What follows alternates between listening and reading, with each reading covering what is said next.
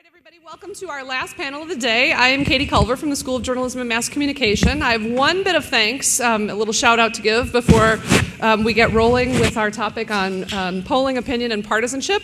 You probably have seen or maybe heard the clackety-clack and the backety-back from all of our students and some of my colleagues who have been doing all of the social media coverage, so I'd like to give them a round of applause.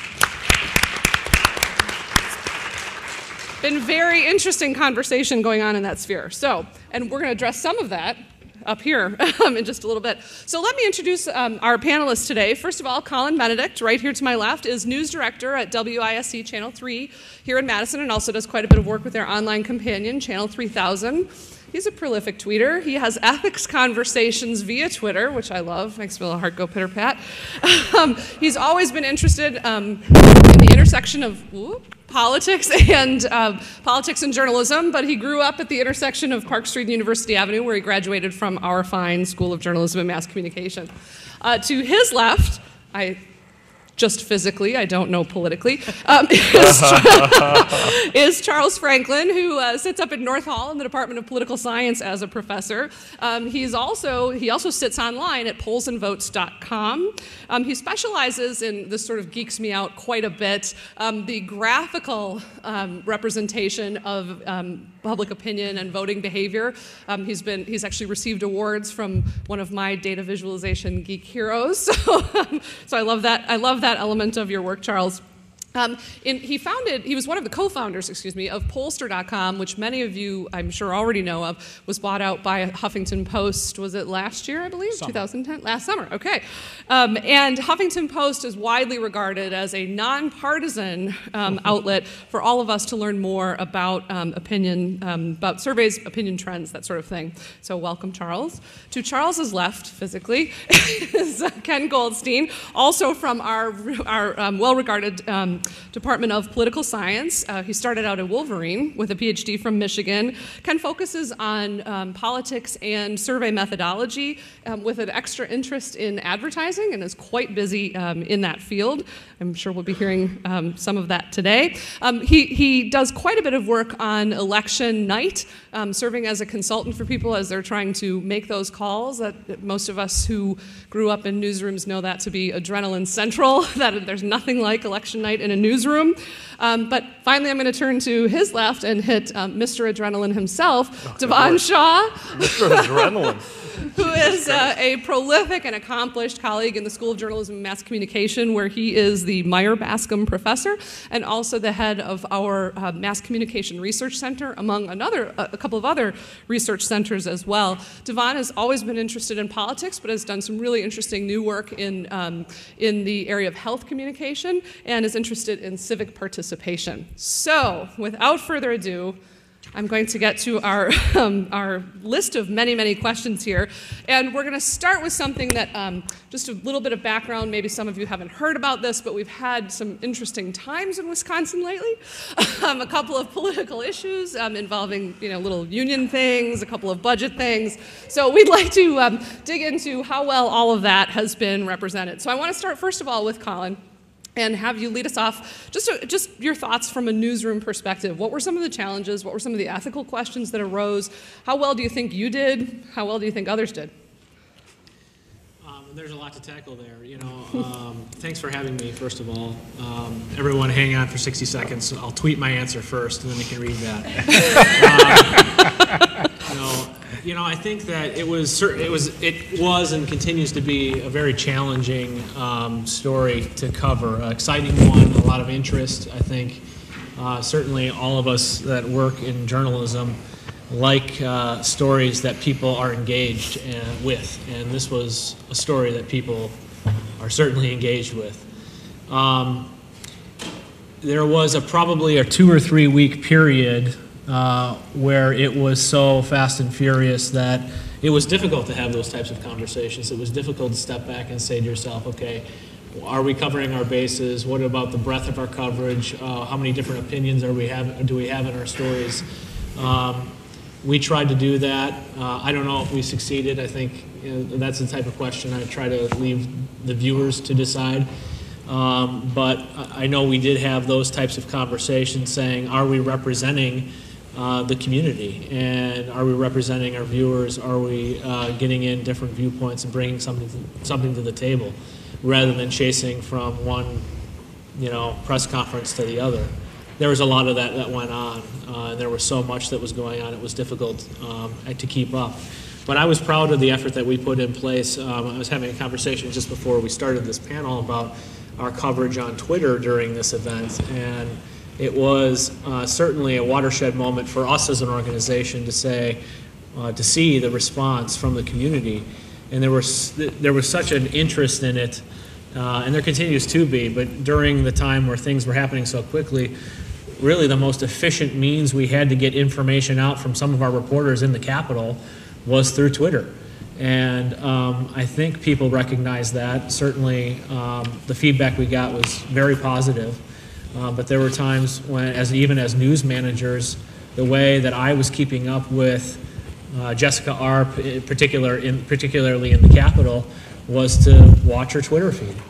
And it's a different experience for a news manager, quite honestly, because I don't know if anyone's familiar with the fact that news managers tend to be control freaks, but this information is going out, and the value of Twitter is that it's going out in real time. And you have to give up some of that control and step back and say, we are serving the public in a different way, and then try to answer some of those other questions. But it's probably a topic that could take up an hour, so I'll leave it there.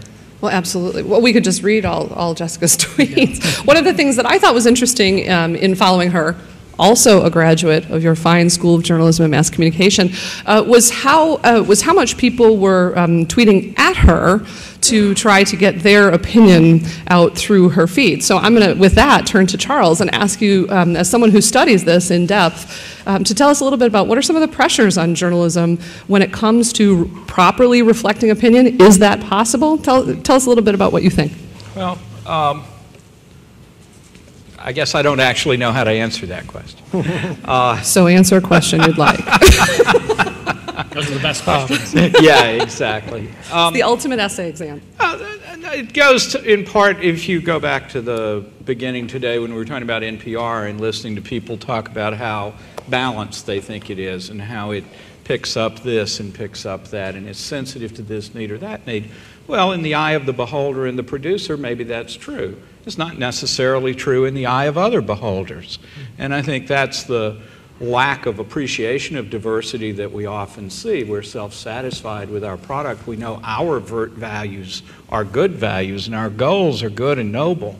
But there's a tremendous diversity in the audience out there, and the partisanship of that audience and the way it receives media, the way it filters it and interprets it and agrees and disagrees with it, I think means that no matter what you produce, there will be strong negative reactions just as there will be strong positive reactions, but both of them will be significantly driven by opportunistic moments of, oh yeah, that guy proves I was right about Walker all along. And it doesn't matter whether it's the left or the right, you're looking for the opportunity to seize on that. And so to that extent, I think the kind of conversation we had this morning is kind of misses the point completely about the partisanship here on the audience side. It's not only the producer's characteristics that are partisan, it's also the receiver's characteristics that are partisan. So I'm going to ask a prelims-like follow-up question to that. What should journalists do? What should news organizations do to better take that into account, to understand that? And I'm going to throw that open to any of you if you'd like to talk. Dhavan had a kind of a big nod going on that point. I just have learned to agree with Charles. Smart man. You get an A. Please, Charles, go ahead. No, I think the answer, honestly, is you take your integrity to your product and you put it out. Screw them if they don't like it. Could you tweet that, please? But how does that play back in the newsroom? Yeah, I mean, I would agree that from my perspective, it feels like the audience is more partisan than ever. The feedback that we get, I mean, literally, I'll give you a couple of examples. I got a call from a viewer who said that one of our news anchors was presenting a story, and at a point in the story, she tapped her finger on her script. It was literally like this. I went back and looked at it. And to that viewer, that was an indication of bias. That was her emphasizing that point in the script, and it clearly showed that she had an opinion about that story.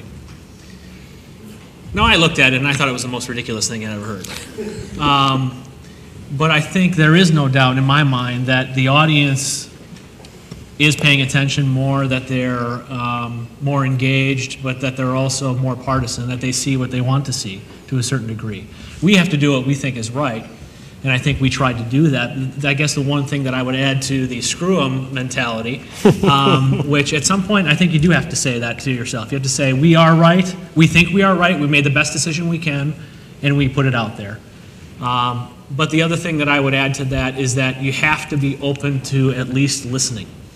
You know, we try to do a lot of that. And I'm probably more accessible on Twitter than anywhere else, but, you know, we take seriously the emails and the phone calls and the Facebook mentions and the Twitter. We take all that into account. It does shape our coverage. I don't always agree with the person, but I do take it into account. And I think more than ever, we have to at least listen. We don't always agree, but, and there will be those moments where we have to say, you know, this is right, regardless of what the audience is telling us. But that's how we try to approach it right now. So let me turn to you, Ken, and ask, what did polling tell you and tell others about the situation in Wisconsin? What's the picture that we should be seeing? And then related to that, did you see that playing out in our state media, national media? So there's sort of a general polling question in the state and a specific polling question in the state about the budget battle. And where the issue connects is, I've been here since 2000. I don't think the biggest newspaper and the best newspaper in the state has sponsored a poll since I've been here. There are really no good media polls in the state, period. And when you look at, I didn't actually go through Charles's database, but I think if you look through the Wisconsin statewide polling, well over 90% of the surveys are IVR done by Rasmussen or PPP. Can you just say what IVR is? So IVR is robocalls, would be the lingo, I guess. And PPP is a Democratic firm. Rasmussen is a Republican firm. People criticize each for their partisanship. People criticize each for their methodology. One can look at the data and take the value.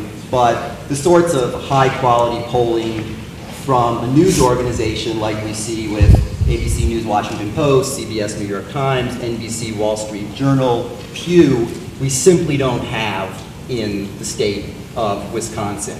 And there really hasn't been any high-quality media polling since I've been here in 2000. Now, my dog in this fight is I actually did a poll during this, and it was a poll that was sponsored by Wisconsin Policy Research Institute, and I've done a number of polls for them over the last 2 years. And you know, if you want an example of hostile media effect, that's an example of well, certainly it's an example of hostile.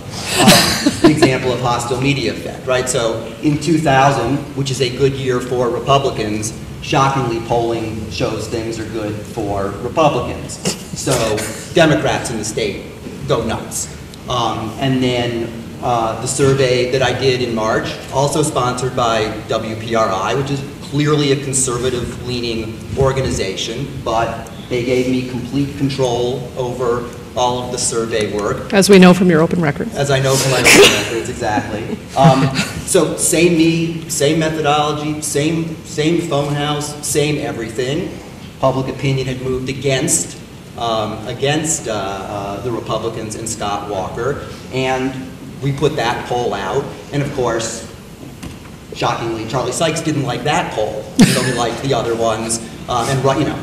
I take it quite a badge of honor, and those of you who aren't from Wisconsin wouldn't necessarily know these names, to be criticized by Scott Ross, Ed Garvey, Charlie Sykes, and Rush Limbaugh.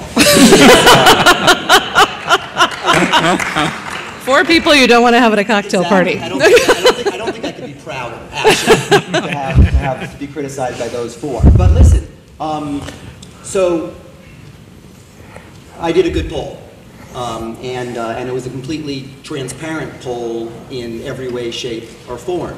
That said, we should be in a world where that high-quality poll, which is also expensive to do, is being funded by journalists. Because we were simply flying blind. And then we got to this little Supreme Court race, and I didn't see any public polling of any, not to mention good polling or bad polling. You could just look at the $6 million being spent on ads and figure things were close, because people who invest in campaigns don't invest in blowouts. But there is a clear need at the state level, not only this state, but other states, for there to be high-quality, transparent survey research. How about nationally?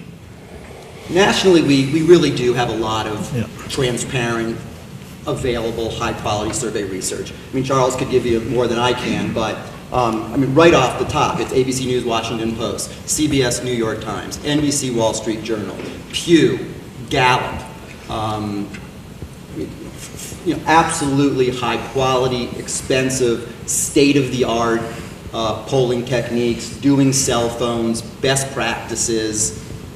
You just simply do not have that at the state level. And so, just to toss in, Ken's WPRI poll is, I think, the only one in the state that does include a cell phone component, for example. So that's why you get criticized by both, all sides, I guess. So Dhavan, actually, let me pick up on that, and I want to come back to something that Hernando brought up and stole my thunder in the last panel. But I want to come back to that hostile media effect.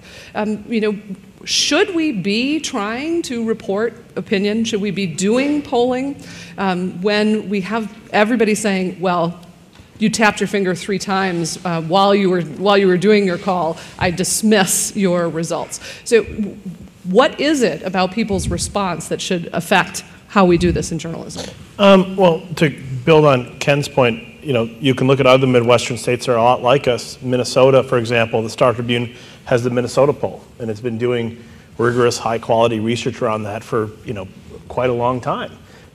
People who've headed the Minnesota poll have been heads of the American Association of Public Opinion Research, the Midwest Association of Public Opinion Research. So they're not only doing high-quality polling within media organizations, but they're esteemed as good quality pollsters, and they're doing high-quality work. I think it's essential. I mean, I think the dearth of available information as this budget battle unfolded, those of us who were more poll hungry were hunting around for poll data. The best you could find was Rasmussen polling, some robocall polling sponsored by the AFL-CIO. I mean, it was really low quality. And then the WPRI poll came out and everyone said, oh, thank goodness. I think it's critical. We need that. Going back to Hernando's point about kind of hostile media, I think, we have a public that, especially in this state, and especially what we saw in the Kloppenberg-Prosser election, clearly is very divided, literally almost 50-50. And we, I think, have a media environment to credit for that. In some respects, we have a lot of us are encountering ideas that tend to mobilize us, but maybe making us more polarized as well through social media. I think we're seeing that through the patterns through which we consume news media. I brought a little handout because Charles has slides, so he's more fancy than me, but I brought a handout. We get like an overhead. No, they have a document about print media are alive and well. Exactly, print media lives. Here it is. So you want to hand that out? And if this is just a listing, this is available through actually a friend of Ken's, Will Feltus, who did the report showing just how different our media consumption patterns are between Republicans and Democrats. And what you'll see here is, the most popular show among Republicans is Glenn Beck. The most popular show among Democrats is Keith Olbermann. Not surprising. Both of them will be off the air, or one's off the air already, one will be off the air shortly.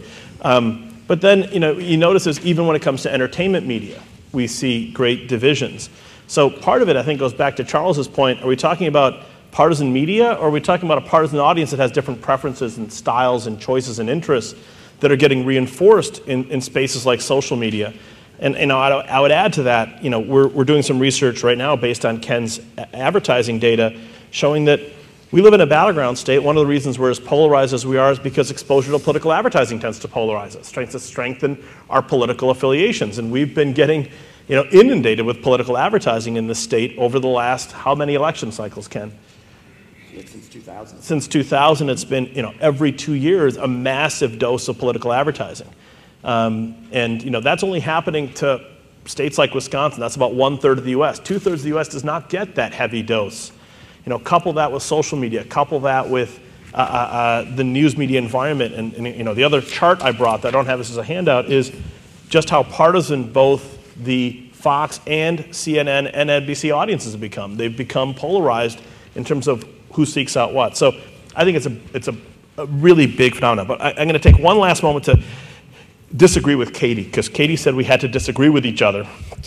And she thanked I begged him. I said, we're the last panel. Let's fight a little. Let's fight a little. So I'm going to fight a little bit Shake with Katy. it up. And I'm going to say that Katy thanked the wrong group. And I think the person we should be thanking, and I'll take a moment to do this, is Mr. Burgess over there, without whom this conference and the Burgess chair, and I know Stephen would take the time to thank him, so thank you.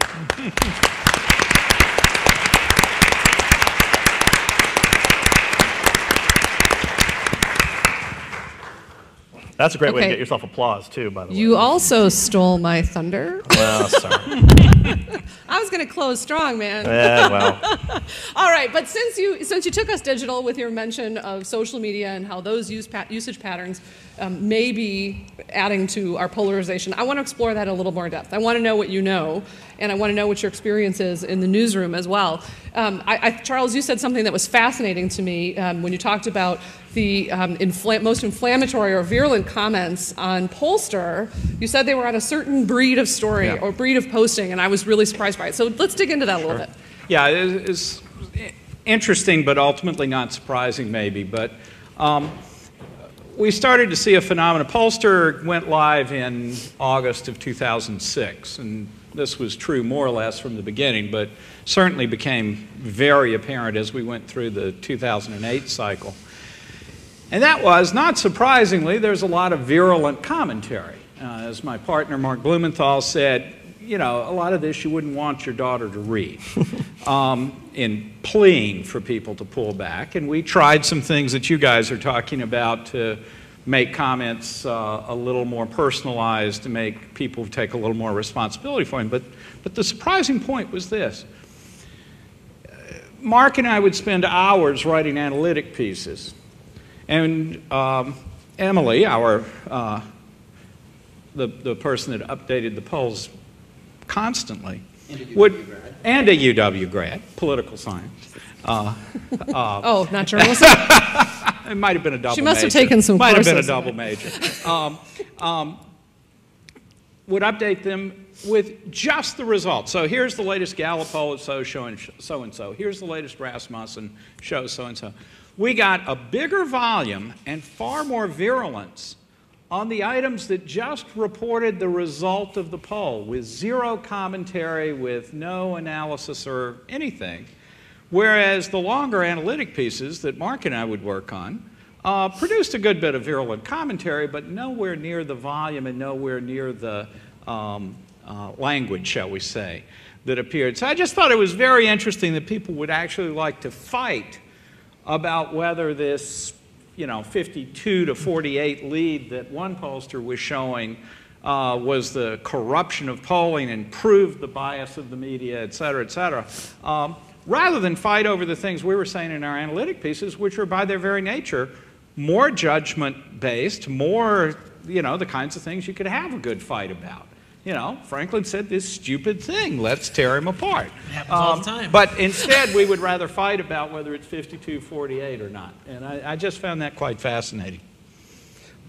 Anybody want to dig in and think why? Why would that be? I think it speaks about the numbers? I think it speaks directly to the point Hernando was making earlier, which is seemingly neutral information, if it counters the viewpoint you hold, seems biased to you. So if it's 52 against and 48 for, why is it showing that? It's within the margin of error. They should have reported them. They'll find something to pick on because they view that, and it goes back to another point that Hernando mentioned, which is it's not just the perception that polling is reflecting some kind of bias, but that the public presentation of that poll will further bias, right? That essentially the news of that poll showing that a majority has a viewpoint different from the one that you hold, you think is going to be persuasive on the public in some way. In the same way that people see somewhat biased coverage as being persuasive in terms of its influence on subsequent opinion. So I think it's about the fear that means opinion slipping away from my side, support is slipping away from my side. And then it goes back to the third point Hernando made, which is the notion of corrective action. That's when people want to take a response. They go online, they leave a comment on Charles's blog. They go to a newspaper article and say something vicious. Now, that's a form of engagement, I suppose. It's maybe not the one that we imagine as the most democratically kind of sustainable or beneficial, but nonetheless, it's people becoming passionate about and connecting with politics. But I'm going to ask an ugly follow-up question to that, and I think it's one that I know I've plenty of experience with reporters and editors who are exhausted by being in the middle of that battle, by having a photo on the front page that they get slammed from the left and the right, that it's biased, that seeing the exact same photo, they both see it as hostile.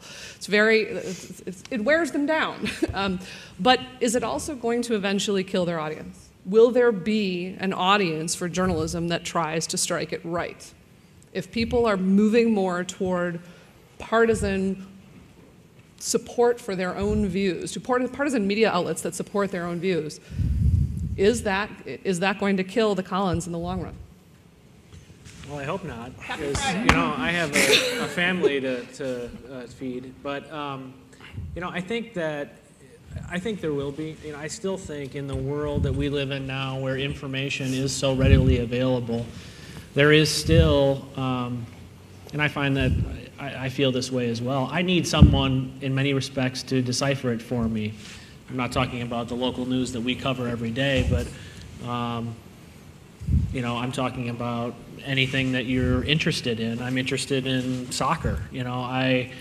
I go to a trusted source that I know is going to decipher the information for me and give me what I need to know in an efficient manner. I still think there is an interest in what's going on in our local communities, and for someone to be able to relate that to the audience in a trusted way. I still think there's room for that. I don't believe that it will be crowded out by the partisan media at a local level, although I wonder if that would be successful in a local media sense. So I don't think the answer is, I don't think any of us know the answer, but I just know that the busy lives that all of us lead these days actually, I think, makes room for that trusted source to sort it out for us. I don't have time to do my fact-checking on this political ad, but I trust that you guys are doing what you can. Now, that doesn't work for everyone, but I think there will be. I think there's an easy and potentially interesting way to answer this question, and that is Ken wanted to go, but I like cutting him off.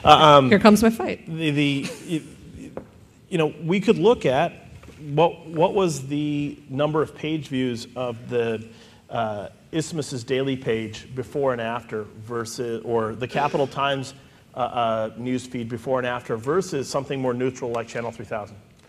And see where in a highly politicized, polarized political environment, where do people go? And I suspect that the jump or the rise in viewing of things like the Isthmus's daily page skyrocketed during that period. So I think people in those moments try to seek out information that's resonant and supportive. And does that mean that the kind of balanced journalism is doomed? I think that it's certainly in some trouble. I think the general pattern we're seeing, if you look at what's happening with broadcast media, if you look at what's happening in terms of audiences for different news outlets, I think we're seeing that kind of polarization at the national level. The nightly news broadcast audience is shrinking compared to what we're seeing for cable news, which I think is taking a more partisan position.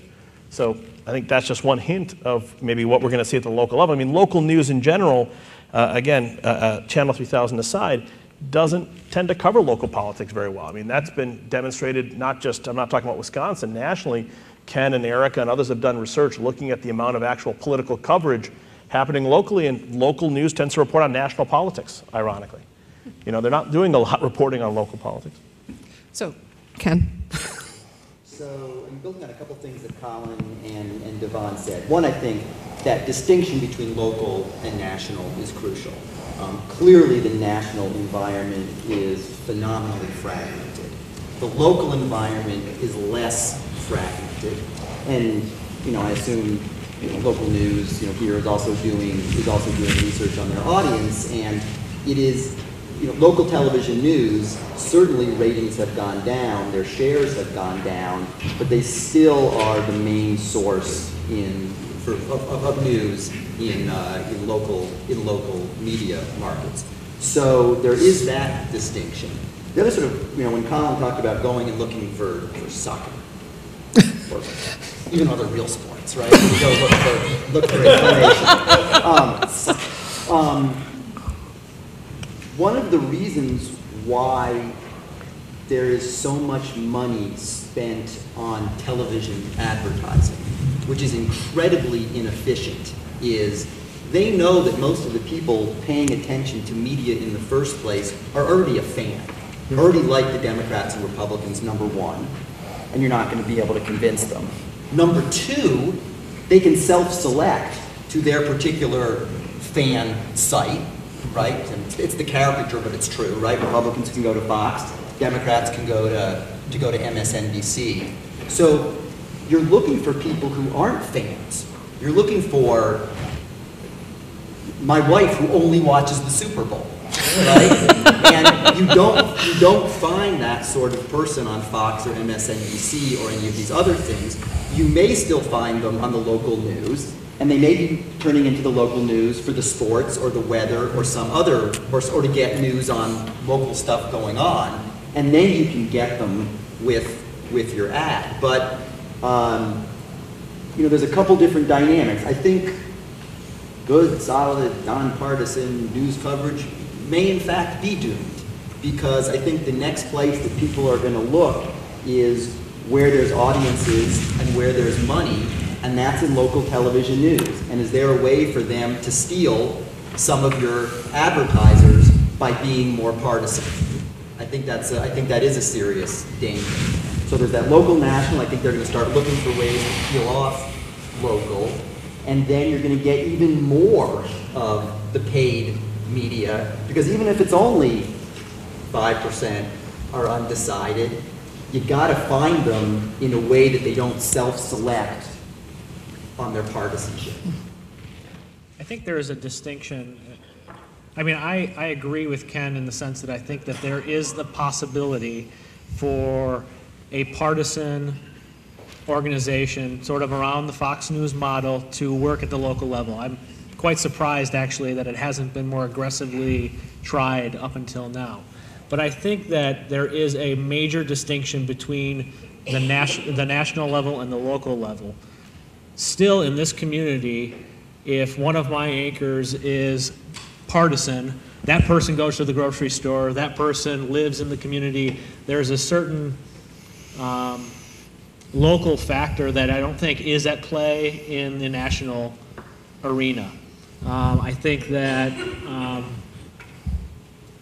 I'm not saying it can't work, and I'm not saying it won't be tried and it won't be successful, but I do wonder about the dynamic there and whether or not there's an appetite for the real partisan give and take to be happening in your community.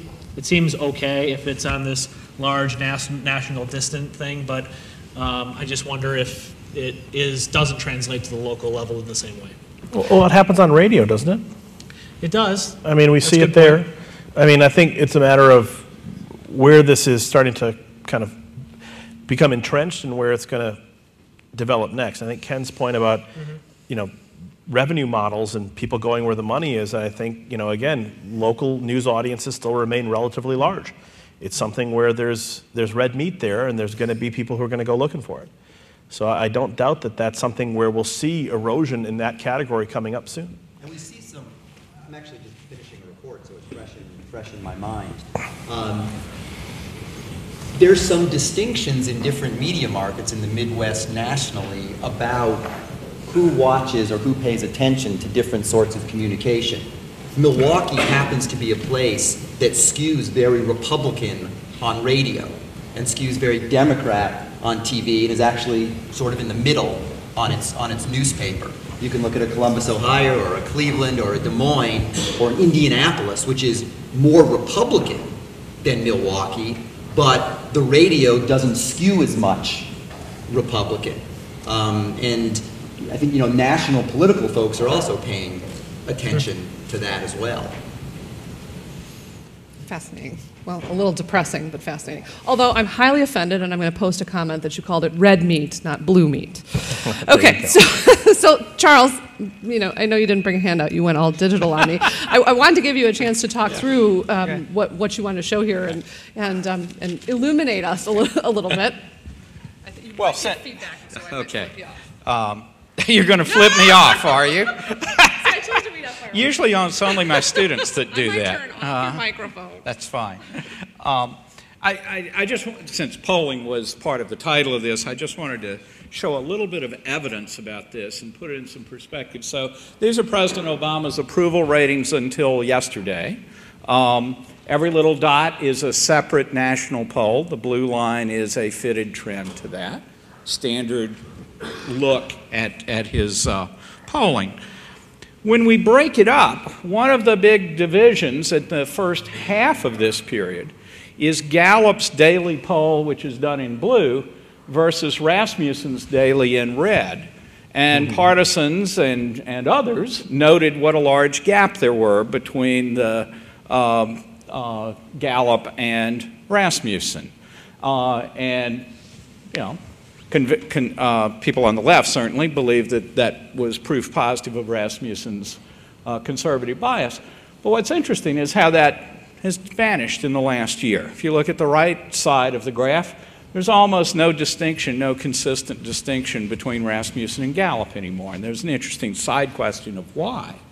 But if we bought the premise that Gallup was intrinsically the pro-democratic pollster and Rasmussen was intrinsically the pro-Republican pollster, with some evidence from the first half here, we'd be hard-pressed to explain how they suddenly lost their political values to move to the second half.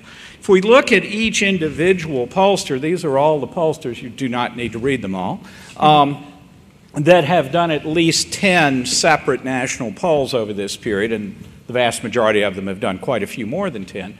You can see some variation in them. If you look at the very top, ABC Washington Post, high quality polling, as Ken and I agree, but you'll notice the red line for the pollster is consistently above the blue line, which is sort of the trend or average across all the pollsters. One of my favorites, if you look at the Ipsos-McClatchy, about 3 down here on the left, the red line stops because McClatchy changed its pollster and Ipsos started working for Reuters. The interesting thing is when you move to Reuters, the red dots come a lot closer to the blue line than they did when they worked for McClatchy. Is that a partisan judgment about McClatchy, or is it something they changed in their methodology, or what? The point I'm trying to make here is if you're a partisan looking for a pollster you like, if you're a Dem, you're going to love ABC Post. If you're a rep, you're going to like Rasmussen, or you're going to like Zogby. If we look here, are the ratings of all of the pollsters, something called a house effect in it. Basically what it is on average, how much above that blue line for all the pollsters does this particular pollster fall? And so the one furthest to the right is the most pro-Obama, that is to say the higher approval rating for Obama. And the number 1 position is ABC, the second Ipsos-McClatchy, AP, CNN, CBS, Gallup Daily, and so on. You come down to the bottom, those to the left are the most lower ratings on Obama approval. Harris the most, YouGov Parliamentary, Zogby, Rasmussen, Quinnipiac. The one that's dead in the middle, Daily Kos, PPP, and right next to it, Fox News. Those kinds of things don't fit with most people's perceptions of where these pollsters fall.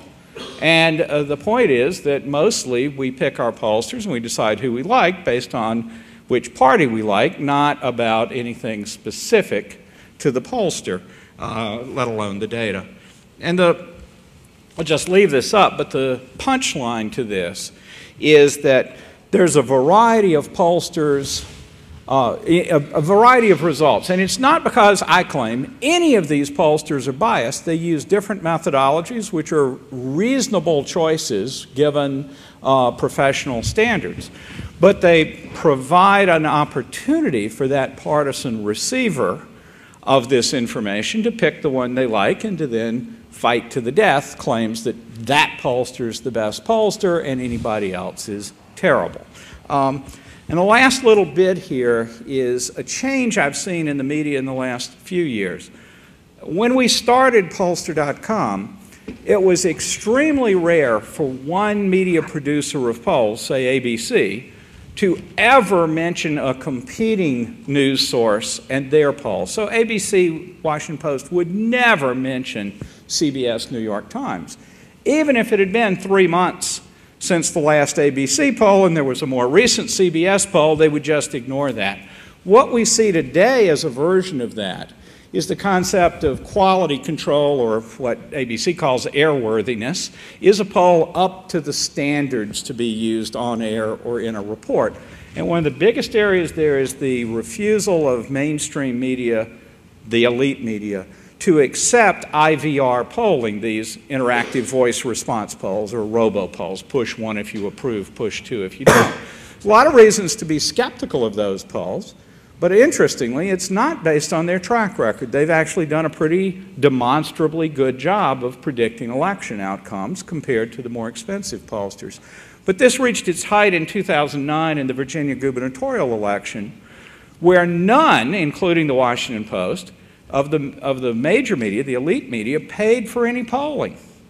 And so the only polling available for this hotly contested Virginia governor's race in 2009, one of the races that set the tone for the shift from Obama to Tea Party, was that there were half a dozen to a dozen polls, all by IVR. The Washington Post was forbidden, its reporters were forbidden by the standards not to report any of those results. And yet it was those results that were driving all of the political conversation about the race. And I think that refusal to acknowledge other people's work, but balanced against a very difficult choice. What is a low-quality poll, one that we shouldn't report? Would the evening text poll that Channel 3 runs every night now start to qualify as something that's airworthy? Well, I guess it is airworthy. Sorry, Colin. I didn't plan to go there. It just kind of popped out. I have one of my Katie's student interns on a campaign to get rid of those text polls, by the way. Just so you know. They're coming. The morning ones, even though I would like to win a free trip to Chula Vista. Yeah, sure you Okay. I think Charles's point is really critical here, which is one of the things, and this is, a conference being housed in a journalism school, how important it is for us to teach journalists about quality polling and about, using SurveyMonkey to conduct polls is not a public opinion poll, right? We have to actually talk about the methodology behind this, and it's gotten increasingly complicated in an environment where you have higher rates of non-response that have, made generating a truly representative sample more challenging. There's some evidence to suggest those lower rates of non-response aren't contaminating the kinds of results we're getting to any great extent. Scott Keeter and others said about 2 percentage points off. There's other evidence that says we're missing a lot by not having good cell phone samples and the need to start to really build up our capabilities in terms of how to generate good cell phone data. The variability in quality in some of these differences are house effects. I mean, they're differences based on the methodology that's used and not an inherent bias on the part of the polling organization, right? Those methodologies produce certain consistent biases, which is what we're seeing, but I think we also have to be careful that it's not necessarily stemming from an inherent partisanship, right? So if we look at the kind of continuum there, Fox News is pretty close to on target. NBC, which is also MSNBC, is right on target. CNN, which would claim it's probably the more moderate or neutral of those cable news networks, is producing poll results based on their partnerships that are more on the liberal side. I mean, I think we have to start to be aware of the house effects as a pattern here. And I think things like Pollster and 527 have done a good job of pointing those kind of factors out. Ken. So I think the key is for people in newsrooms to have some quantitative expertise. And then it also goes into, I think, something that everyone here touched on. There's different news organizations, to the extent they do have a policy, have different policies on what they report. So ABC News, where Charles and I work on election night, basically koshers certain polls and doesn't kosher other polls. And if they say a poll is not reportable, it absolutely cannot be mentioned on any single ABC News platform. How about the blogs? Nothing, zero. They won't even. Can't be mentioned. Can't even stick it on the page? Can't be mentioned, and the person who does that will actually go and call out reporters if they mention a polling police. Mention a poll that's not been that the quality has not been vetted by them. There's other news organizations which will just report anything, or or Pollster or Real Clear, and they've made a specific decision for Charles not to go and be a geek on every single poll and try and say this one's better than the other ones, and just to say, hey, we're going to take all polls and we're going to do an average, and we think it's gonna work out. There's some news organizations that will take any poll that they think is sponsored by a nonpartisan, but won't take any poll by a partisan organization. Well, so Democracy Corps, that's Greenberg. Mm-hmm. He knows what he's doing when he's polling. And it's AP standard, isn't it? AP will not do anything. Right, this is their standard that you just described. Standard, absolute standard. So you take a state like Wisconsin, and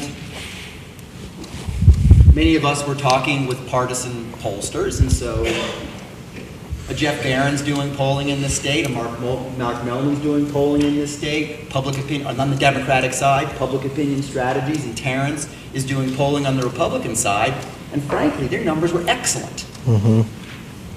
And you know why they're excellent? Because they have a vested interest in getting it right. They have a vested interest in being accurate. That's right. Okay, and being high quality polls. So I have a point of view about which model I would use, but it does depend on there being a level of expertise about surveys. And I guess what I would say for journalists, circling back to polling and how folks should cover it, you're dealing with data all the time. You're dealing with information all the time. And if you're doing your job as a journalist, you have the skills to be able to put that data into context. And I think it's the exact same with polling or any other sort of evidence. And the problem is, most journalists, even at the national level, not to mention at the local level, don't have the skill to put that into context. And then sort of one last point, which goes to why you get so much venom when you have polling stories, is their numbers. Right? Numbers are really powerful things.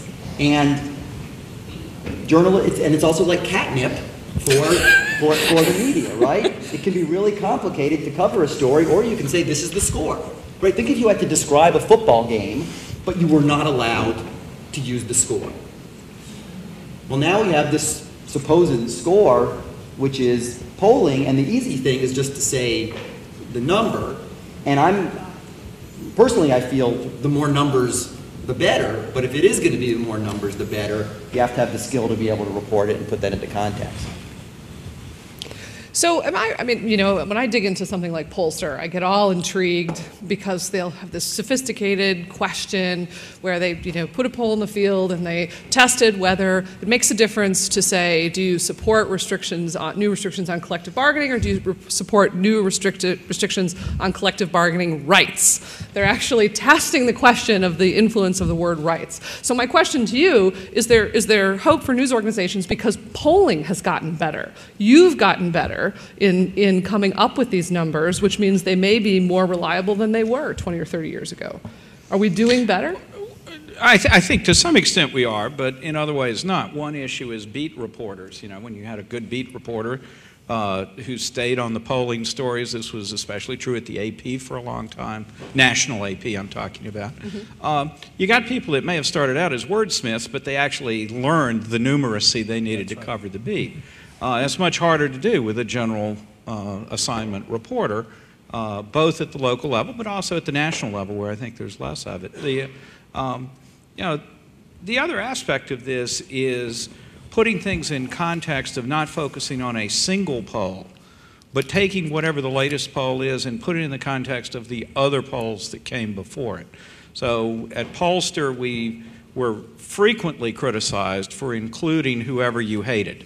So we'd be criticized for including Rasmussen on the one hand or for including Gallup on the other, depending on whether the critic was from the left or the right. You could demonstrate with our little wiggly lines that it made no difference if you took them out because the methods we used were insensitive to that. But the more important rule was never cherry pick. And if I had one thing I would say to reporters, it's don't cherry pick the data. That's this difficult, and I admit it's difficult, divide between quality control on the one hand and picking just the polls that you like on the other.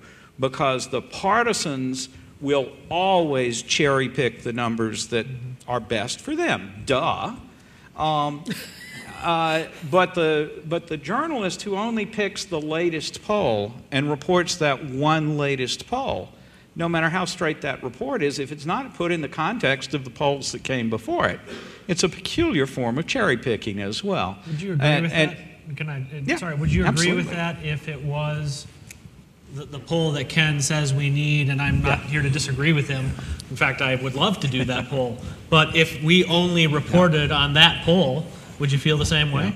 I think, again, my bottom line, and demonstrated in the history of Pollster, was whether we loved it or hated it, we included it so that people could see if this poll was in line with other polls. If it's an outlier, it sticks out as an outlier.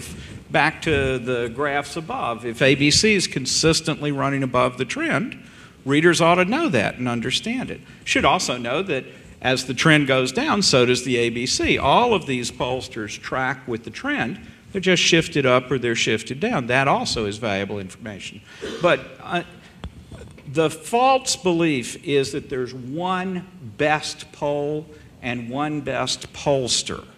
I collected data on something on the order of a little over 2,000 polls conducted during the 2008 campaign. Went to their home websites. I must have found 60 pollsters who claim to be America's most accurate pollster on their websites. It almost goes without saying it'll be on the front page of their website. It ain't a bullet with a laser. A bullet with a bullet. Hit a bullet with a bullet. So the bottom line, though, is simply, openness is the cure here, right? Seeing the pollsters in their context and compared to their competitors is by far the better way to reveal that, I think, rather than an editorial judgment that rules some pollsters out for some reason. But I admit it's not quite as easy as I make it sound. Where's the line between personal interviews with cell phones, IVRs with no cell phones, online surveys with non-random samples, text polls to the TV station? I don't want to make it sound easier than it really is. There is, and I think one of the ethical challenges therein is that the biggest threat from our business model implosion has been the loss of specialization that you both, actually all four of you, have touched on at different points this afternoon. That unless we have someone who's capable of numeracy, unless we have a news organization that's capable of doing a well done and expensive, really expensive poll, without that support, what can journalism do? How can it serve local and state in a way that national is being covered? I think what has happened, actually, is that news organizations have retrenched from reporting polls in general. There are some that still report a wide variety, but I think at the local level, there has become so much skepticism about not the validity of the poll, our ability to make a good decision about it, And then the feedback that we will get as a nonpartisan organization taking a poll from Rasmussen and putting it on our air, that it has, perhaps wrongly, made us retrench from reporting polls, period. I think we reported one poll in the Wisconsin union debate, and it was Ken's. And we took heat for that, even. You know, we decided to report it because I knew you. You know, I mean, it was easier for me to make that decision. And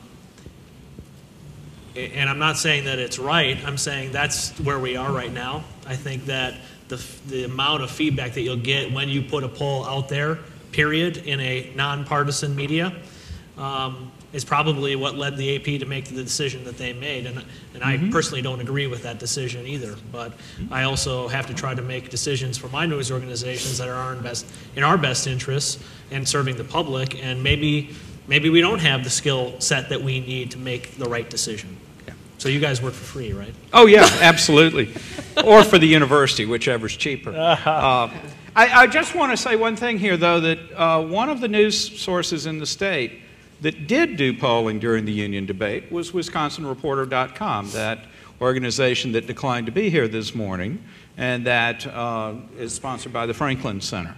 I found it just very interesting that they were one that did sponsor and pay for one of all of 7, I think, statewide polls that were done during the controversy. All right, we have time for a couple of questions. I think we've got one right up there. Oh, we have more than a couple.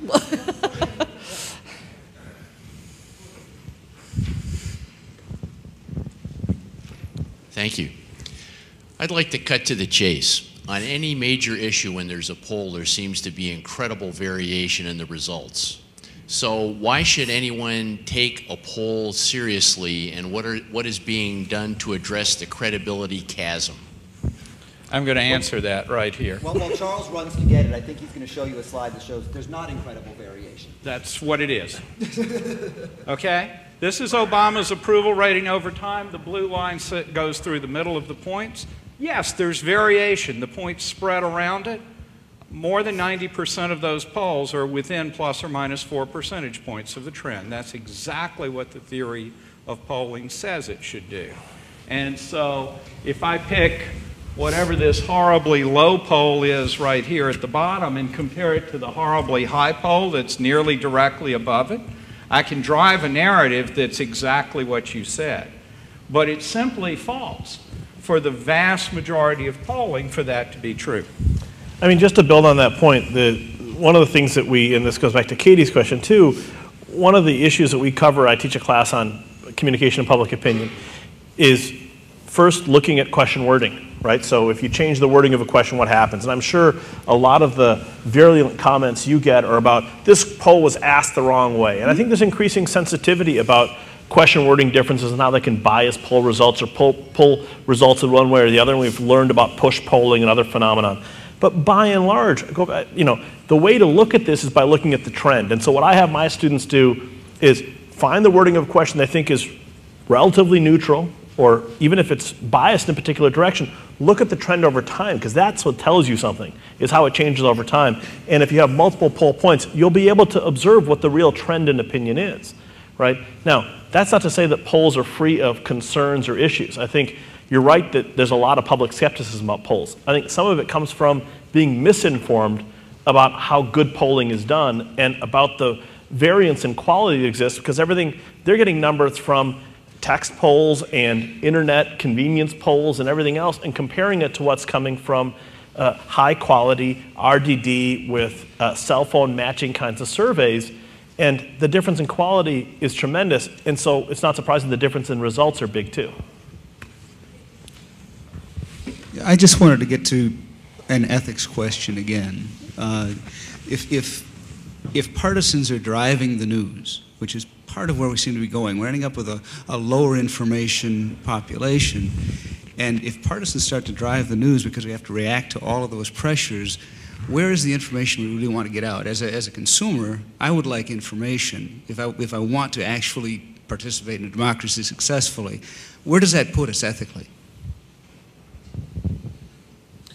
Well, you know, I mean, I think at the local level, I think there's a big distinction between the local and national level. I'm not sure what you're speaking to, but you know, I think at the local level, we still feel like we are driving information as opposed to you know, the partisan rhetoric that we're getting.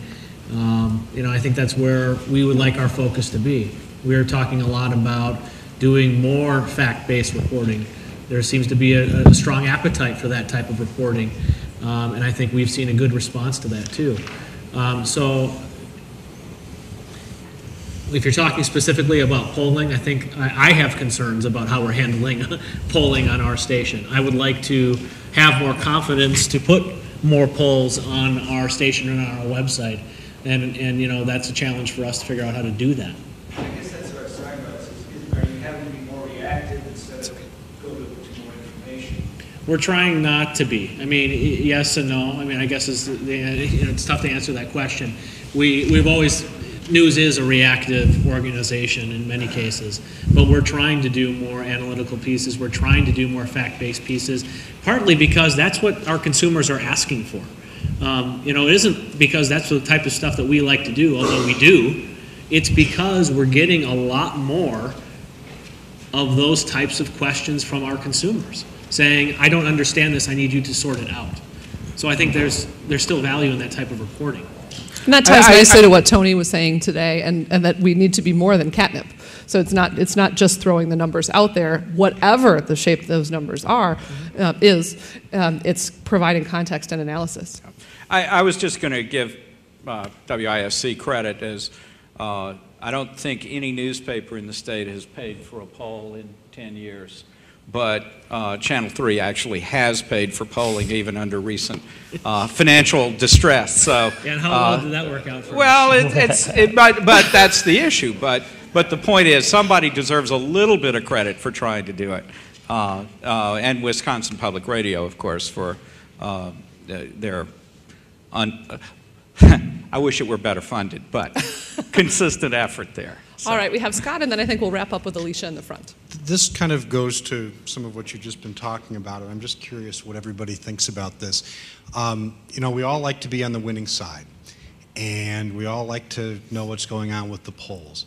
During the healthcare debate, one of the key talking points was 70% of the American people, or whatever it was, are against this, so why should we do this? During the debate in Wisconsin, what we heard nationally anyway was, well, you know, whatever percentage of the people of Wisconsin believe that the collective bargaining rights should be preserved, so this bill is bad. So the polls are substituting, at least to some degree, for the debate about ideas. You know, I mean, we all love the polls, but I'm just kind of curious what you guys who live and breathe polls, what you think about that. Are you comfortable with that? What does it mean? Well, I'll say quickly. I'm relatively comfortable in that the polling did consistently show more opposition than support for the health care reform. There's a lot of variation, to give the due over here, that there was variability in that depending on how you asked the question. Yeah. But I think the overall picture of where the balance was pretty clearly demonstrated across hundreds of polls. And likewise, the much smaller number here in the state. Where I think the bigger question is in the agenda setting function of polls, and especially when those polls may be conducted to drive a storyline. In a less nefarious version of that, we're coming up on it, early primaries for the presidency, Iowa, New Hampshire, and especially in 2007, it wasn't even 08, right? There were few pollsters active in a lot of the early states, and at least one of those pollsters is a pretty consistent outlier away from everybody else. And in particular, that one showed unusually high levels of support for John Edwards, but with no other polls in the state, no way to check it. What we saw during the health care debate was a website, Firedog Lake, that paid for polling in blue dog Democratic districts in order to try to create and drive a narrative there. And again, as long as interest groups are going to drive a lot of these polls, and we don't have an independent check from a less interested party, I think there I'm far more worried than I am when we've got dozens of polls. I love it when we have dozens of polls. To be scared is when you have one. Ken? You know, two things. One, when I first started working in polling, my first job was with the CBS News election unit. And I sort of, the hotline had just come out. And, you know, only 50 people got the hotline. And because I was working there, I had all this information. And it was really easy for me to be smart because there wasn't the web. Now, everyone's got it, right? It was a big deal then that, you know, you could read the LA Times because I was, you know, sitting at CBS New York. And I read any newspaper in the world. So there was lots of polling going on there. I was seeing it, political professionals were seeing it, but nobody else was. And so we're now in a world where it's less elitist, quite frankly. Everyone's seeing it. We're a little bit behind the curtain. And then, I think consistent with that point, all the dangers that you pointed out, and dangers that Charles pointed out of getting public opinion wrong and that having an influence on public policy is absolutely accurate. It's not like that didn't happen before polling. Instead of polling, you'd go and you'd knock on doors and you'd talk to 7 people. Or you'd do, you know, man on the street or person on the street interviews, which were probably just as misleading as a bad poll. Now maybe the poll seems a little bit more scientific, but I bet if you went back and some grad student, you know, go back and look at characterizations of public opinion in the 40s, 50s, 60s, 70s, 80s. I bet there were still lots of characterizations of public opinion. It just wasn't based on polling. You know, the other thing I'd add is that I think it's curious that we have more kind of counter-checking or fact-checking of polls now than we ever have. In the sense that, you know, 2 election cycles ago, we didn't have 538. We didn't have Pollster. We have more efforts to look at aggregate poll data to make that publicly available so people can make judgments about what they think is actually happening. And those are very well visited, very widely circulated. The information from those was shared and disseminated. So in that sense, I think the polling data, I think, has gotten more accurate, more rich, and there's been more, even within the polling community, cross-checking of that. I think that also speaks to Ken's point about kind of democratization of information. Even if we're in an environment where we have more partisan sources, we also have more ability to seek out multiple sources, right? And I think that's an interesting kind of counterpoint to this that I haven't heard discussed a lot, but I'm curious as to what other reactions might be, which is most of us used to read one newspaper. Now most of us read 6 or 8, at least looking at the headlines, the topics that concern us. That certainly provides a diversity of perspectives too. And I know I purposely seek out a variety of ideological perspectives in the news media, you know, I tend to frequent because I want to understand what different perspectives are. So maybe the environment's richer than we assume, even as it's becoming more partisan. And I think if Stephen were here, I think he would be making this comment that I think we have a shared ethical responsibility to encourage that kind of literacy, to encourage that kind of seeking out of multiple sources of information. That's a public ethic. That's not something that people should wish would happen. It's something we should all encourage to happen. Alicia. Charles, would you tell us what happened with WisconsinReporter.com's polling? And then, for the life of me, I don't still understand why the discrepancy with the polling at the beginning of 2009 and why it came together. Right. We'll ignore that. I think this speaks for all of us. Yeah, right. I'm definitely doing it. I think I'm sorry. That just sort of freaked me out. Would you say it again? Yes. Wisconsin Reporter paid for polling by a unit of the Rasmussen Polling Company, which is now selling polls to anybody that wants to pay for them. So it's exactly the same methodology that Rasmussen uses, both in the good side and in the bad side. And my point is that it was quite in line with the other polls that we saw. It showed a significant majority opposed taking away union bargaining rights, and a significant majority favored bigger contributions to benefits, which is exactly what every other poll in the state showed. And So in that sense, not out of line with the other results, reported on their website and distributed to whoever wanted to distribute it. My point is simply we're talking about new media outlets and what are they doing and the constraints on traditional media outlets. And here's an example of one, a new upstart and with a bit of a tilt, perhaps. But as far as I could tell, the poll was, was in line with what other people did. And the discrepancy between in the Obama approval? That one's a lot more interesting to try to figure out what's going on. It could be a difference in the way public opinion, I don't want to get too off in the weeds here. If there is some sampling bias between the Rasmussen phone poll, which is this IVR robo poll, and Gallup's, which is personal interviewers on the telephone, live people on the telephone, okay? It may be that as the public came to learn about Obama and as the events of 2010 unfolded, those discrepancies between those samples tended to wash out as people became a little more homogeneous in their views, and that modest difference in samples disappeared. But that's purely speculation. One of the drawbacks to this is to fully answer that question, you need access to private proprietary data. You can't answer it just from looking at the data as it is. But so, my best guess. All right. Well, I mean, I can't speak for any of you, though. I know we would all cluster around a center somehow. But I just have to say how grateful I am to have this kind of expertise. I mean, international expertise on our campus here in this little mitten of Wisconsin is really, it's so gratifying.